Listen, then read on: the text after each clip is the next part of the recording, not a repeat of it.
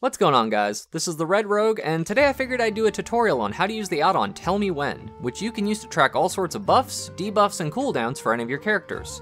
If you end up liking the video, you might want to come check out some of my other content. I do uploads every weekday, and I try to cover a variety of content in WoW.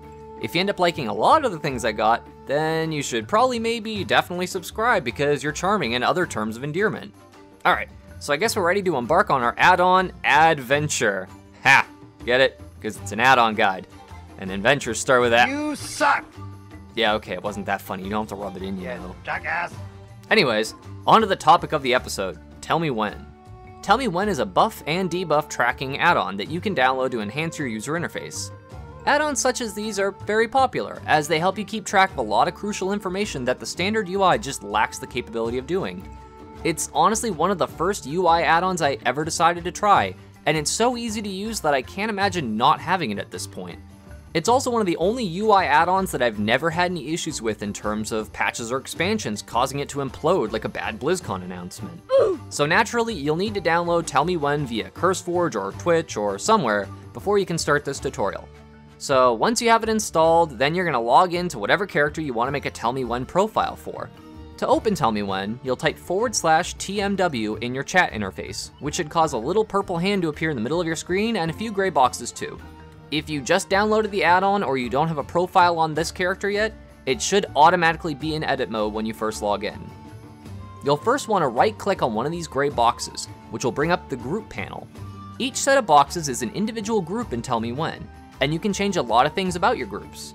To do this, you'll want to click on the group tab at the bottom first, which should bring you the display parameters for this group. For instance, we're going to be making a Roll the Bones tracker as our first example. So we'll be using the icon display method for this, since it makes it easier to quickly see at a glance which buffs are active. We'll take a peek at the bar method later in this video.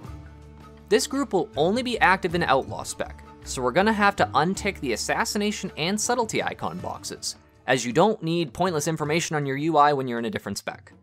You can quickly see how this works by deselecting Outlaw also, which will make this group disappear since we're in Outlaw spec right now. Obviously, we'll need to turn this back on. Now, the Dimensions tab is where we select how many things we want to track in the group. You can change the columns or rows pretty much as you want. However, for this example, I will be making 1 row and 6 columns, just like the group I already have to track this. If you're OCD about color coordination or just like to add some color flavor to your UI, you can change the border of your TellMeWhen group and the color of the border too. It's a kinda nifty feature, though I don't really mess around with it, to be honest. On the right-hand side of the group page, we can change the anchoring position of the group as well as the scale of the buttons. Personally, I haven't needed to change the anchor points on any of my TellMeWhens before, so I just lower the scale down a little since they're kinda beefy big boys as far as buttons right now. We'll say somewhere around like probably 160 to 170% scale is good, as it fits basically right between my energy bar and my combo points, because I like all my resources to be in one spot close to the middle of my screen to keep track of it easier. You can also change how far apart the icons are if you choose to. I again don't really bother with this, as spreading them out ends up taking up more screen space than is necessary, but you might want to if that's more your thing. Now that we have our group in the size, format, and position we want, we can lock the location of it by ticking this box off here. So now we can finally get to the fun part, putting together the visuals of how we want to display our Roll the Bones buffs. To start this, you'll want to right-click on whichever box you want to fill out first. We'll just work our way from left to right to make this easier to follow along. Clicking this will bring us to the icon tab for Group 1's first icon slot. So we'll select from the drop-down icon tab buff/debuff, since we're going to be tracking what Roll the Bones buff we have. So in the What to Track section, we're going to type in our first Roll the Bones buff, Skull and Crossbones. Now, as a heads up, this part is very literal, so you want to make sure you type in the name of your buffs identical, or the add-on won't be able to find it. As you can see, the add-on will already start to filter out anything that doesn't have the words Skull and at the beginning, which leaves us with just one option on the right-hand side. So you'll click that and it will auto-complete this part for you. So Skull and Crossbones is a buff, so we'll keep this part ticked off, and we only want to track it on us, the player. There are plenty of other entities you can track buffs and debuffs on, so you want to make sure you're selecting the right entity to track, otherwise your tracker might not work, or it could show you incorrect information. So now we can change the opacity of when the buff is active and when it's not. I personally keep mine at 100% opacity when the buff is active, and at 50% when the buff is inactive. But that's obviously not required by any means, you can do that to your own preference. I mainly do it so when I'm moving weak ores or UI elements that I don't overlap where my buffs are is all. Okay, so now we have an icon that will become 100% visible when Skull and Crossbones is active, and becomes opaque when it's not active. However, it doesn't give us any really useful information. To give this icon a visual and timer like you're used to seeing on your bars, we'll need to add a timer to the TellMeWhen icon. By ticking off the Show Timer and Show Timer Text buttons, you'll now get a visual indicator of how long Skull and Crossbones will be active, as well as a countdown to when the buff will fall off. I also like to invert the shading option, but that's just me.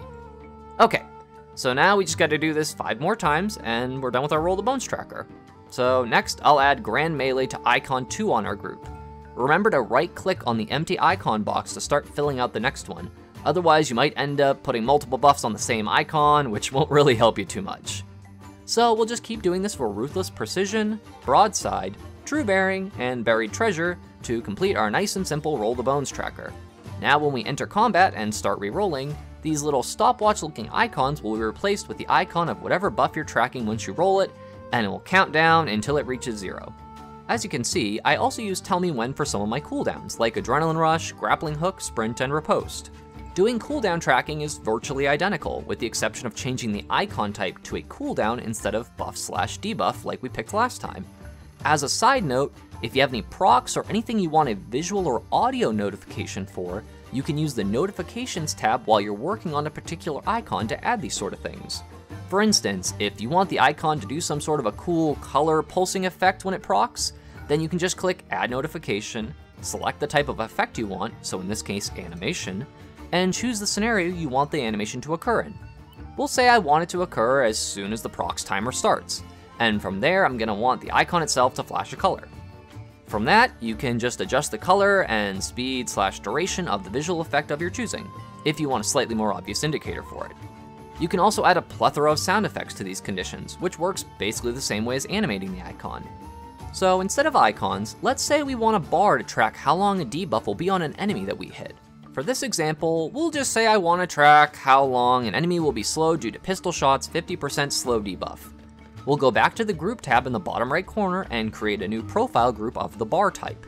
You'll see immediately this one looks a little bit different, but will work virtually the same. For this example, we're just going to use a 1-row, 1-column group just to showcase how to do this. You can click and drag this little stripy arrow thing to change the dimensions of the bars. Let's say we want a nice, thick, and long bar. Don't we all? So we will again choose to make this bar group only appear on Outlaw, since neither of the other specs of Rogue have Pistol Shot. And then we will right-click on the icon box. Sometimes you have to right-click twice if you're fiddling around with other things at the same time, just as a heads up. So now we're going to pick the buff/debuff again for our icon type, and type in Pistol Shot, since that's the particular slow we're trying to track.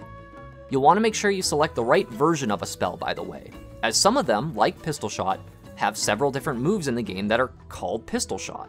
The first one is usually the correct one, and will have a light blue background to it if it's an ability, or a purple background if it's a buff/debuff from a trinket or from your spec. For this example, you'd also want to make sure you change the option from buff to debuff, and that you're trying to see if the debuff is on your target and not on yourself. Otherwise, it won't work at all. It really just comes down to understanding what you're trying to track and breaking down the thought process into each individual step, then feeding that information into the add-on. More or less, you can kind of think of it as quite literally programming the add-on, though without the pain and headaches of learning C# or Perl or something. There are a ton of things you can track using TellMeWhen, so once you get your feet wet, you'll want to just go for it and see if there's anything useful you want to track for Mythic Plus, raiding, arenas, or all sorts of other content. It really is a nice and simple add-on that has a pretty robust set of features for how easy it is to use. There are plenty of weak ores that can do this kind of stuff too, of course. However, I'm pretty happy with this add-on, and it takes care of a majority of my buff and debuff tracking needs without having to import 18,000 different lines of code from who knows who on the internet. The best part is, if you end up having multiple of the same class, you can use the same profile across characters by clicking on the General tab and just changing your profile on the top left corner to whatever character has the setup you want. So if you end up making another outlaw rogue on a different server or faction or really anywhere, you can instantly have your UI the exact same way as you did on the first rogue you made. It's really nice to have, honestly. Well guys, I hope that helps you get started with your TellMeWhen usage. There's still even more you can do with this add-on, but this should at least be enough to give you some better ways to track buffs, procs, cooldowns, debuffs, and all sorts of other goodies to make your time playing a little easier. Thank you so much for watching, by the way. I had quite a few requests for information specifically about TellMeWhen, and just people wanting to know how I keep a track of a lot of my buffs, so I figured this would be a good one to start the week off with. If you end up liking this kind of stuff, feel free to check out the rest of my channel. After all, the more the merrier. This is the Red Rogue, and I'll see you guys around.